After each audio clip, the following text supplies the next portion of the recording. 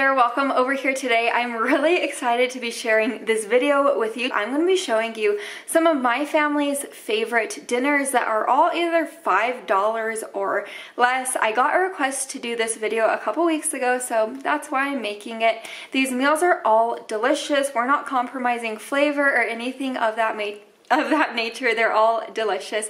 But I hope you guys had a wonderful week this past week, and I hope you are all doing well. But let's get to cooking. We're going to start out by making some homemade marinara sauce.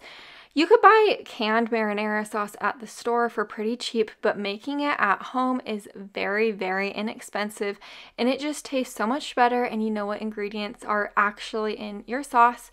So to get this one started, I am just dicing up one medium-sized onion into smaller pieces.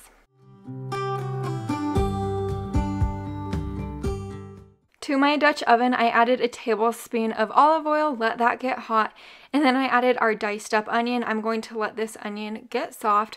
Once it is soft, I'm going to add in our garlic. This is 3 cloves of garlic. Adding fresh garlic is very inexpensive to recipes. It stays fresh for a while, and then it makes your food just taste so much better. So we love cooking with garlic in our home. So now that the garlic is fragrant, I'm going to be adding in 2 teaspoons of some dried basil, or you could add Italian seasoning, whatever your preference is.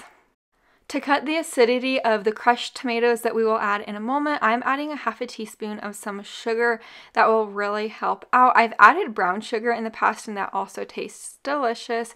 Then I added in our 28-ounce can of crushed tomatoes along with 1/4 cup of water. We like ours a little bit thinner, so that is why I added the water. I'm going to stir this all together, bring it up to a simmer, and I let this simmer on my stove for about 40 minutes. Now I'm going to add my ½ pound of spaghetti to this pot of boiling water. I got this entire thing of spaghetti noodles for so cheap at Kroger, my store. Kroger puts those noodles on sale, that specific brand, very often, so keep an eye out for that brand. Anyways, I just added our spaghetti noodles to that sauce once each of those were cooked, and then this is the finished product. This marinara sauce spaghetti mixture is delicious. It is also a meatless meal, so if you are meatless, this is perfect. You could also add ground sausage to this, and then that will also boost up the flavor, and then add some protein if you want some meat in there. For a rice casserole, I actually made this pretty often when my husband and I were first married. We didn't have a ton of money, and this is just really, really good. So to my Dutch oven, I'm adding this pound of ground turkey. I got this ground turkey for half off at my local Kroger. They had it on sale, so I actually got a few of them.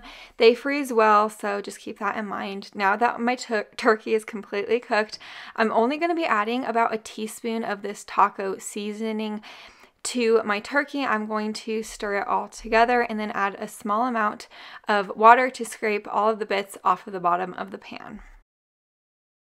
Now I'm adding in my can of petite diced tomatoes. I prefer petite diced tomatoes over regular diced tomatoes. That's just my preference. I'm going to stir this all together, and then we're going to be adding in our box of rice-a-roni Spanish rice, and then I'm going to follow the directions on the back of that as far as adding the liquid in and the cooking time. So I'm just going to follow the back for that.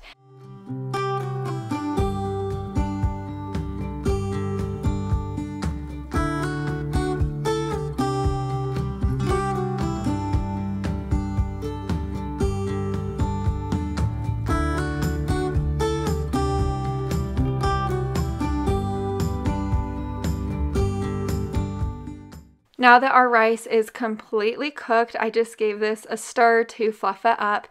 And now here is my bowl. I topped mine with some fresh onion and cheese. Onion is very, very inexpensive.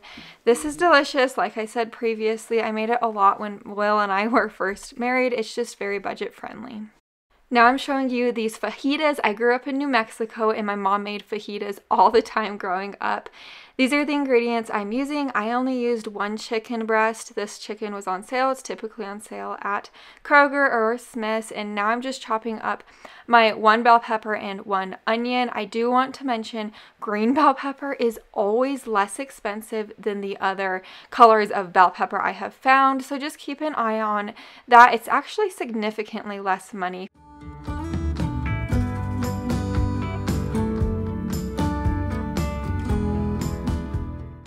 To my pan, I'm going to drizzle a tablespoon of some olive oil right in there. I'm going to let it get hot and then add my 1 chicken breast. You're going to want to season your chicken breast now. You can make your own homemade fajita seasoning or buy fajita seasoning. I'm just using some more of that taco seasoning that we just used in the last recipe because I didn't want to have to buy some more fajita seasoning. That's just my preference. I think it still tastes good with taco seasoning. I'm going to do this to both sides. You could also bake your fajitas. I typically do that when I make more fajitas, but anyways, once that was cooked, I removed it, and now I'm adding an additional tablespoon of olive oil to my pan, added my fajita veggies in there, and now I'm adding some more of that taco seasoning. I'm going to cook those veggies up. Once they are cooked, I added our cut up chicken. I'm going to stir this all together, and now it is ready to serve.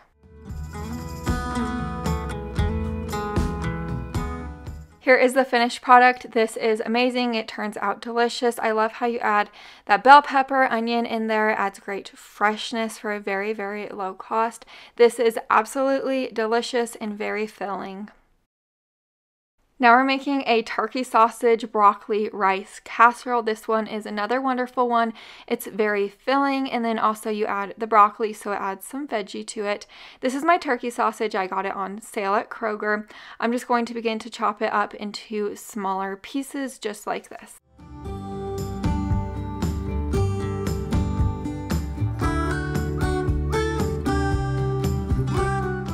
To my Dutch oven, I'm just adding a tablespoon of some olive oil. Once that olive oil is hot, I'm going to add our turkey sausage. I'm just going to brown it since this turkey sausage is already cooked. It doesn't really need to be cooked. It's just browning for additional flavor that will be in it. It's time to add the 1 cup of chicken broth, and I'm going to scrape the bits off of the bottom of the pan just because that's where a lot of the flavor lies, is in the bits. That's just how it is. Now I'm adding my 1 bag of broccoli cuts. I do prefer the broccoli florets, so just look for the broccoli florets. My store didn't have it. And then I also added in my 1 cup of already cooked rice. This is just white rice I used. You could use brown rice as a substitute, and I cooked mine in the Instant Pot. So now to season this up, I'm just using garlic powder, onion powder, salt, pepper, and some paprika. All of these seasonings are very inexpensive.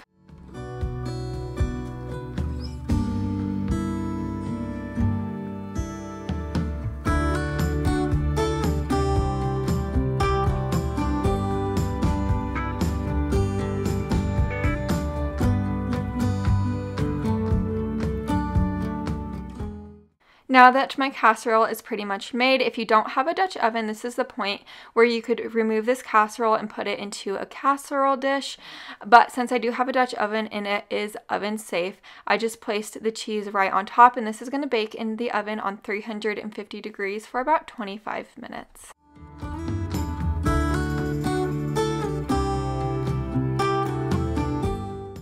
Here is the finished product. Whenever I make this, we have plenty of leftovers for the next day because this makes quite a lot of food.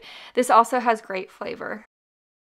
Now we're making this minestrone soup. This is the type of recipe where you can't knock it until you try it. It is delicious. I found this recipe a little while ago. I believe it's a Weight Watchers recipe, and I knocked it at first. I was like, this can't be good, but I tried it and it's delicious. So to my Dutch oven, I added 1 can of diced tomatoes along with this package of frozen mixed vegetables. Now I'm adding this can of minestrone soup.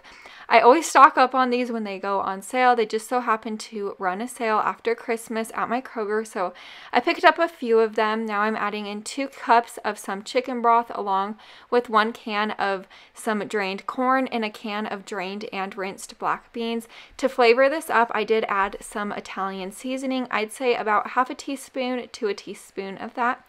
You're going to stir this all together and let this simmer covered for about 15 minutes.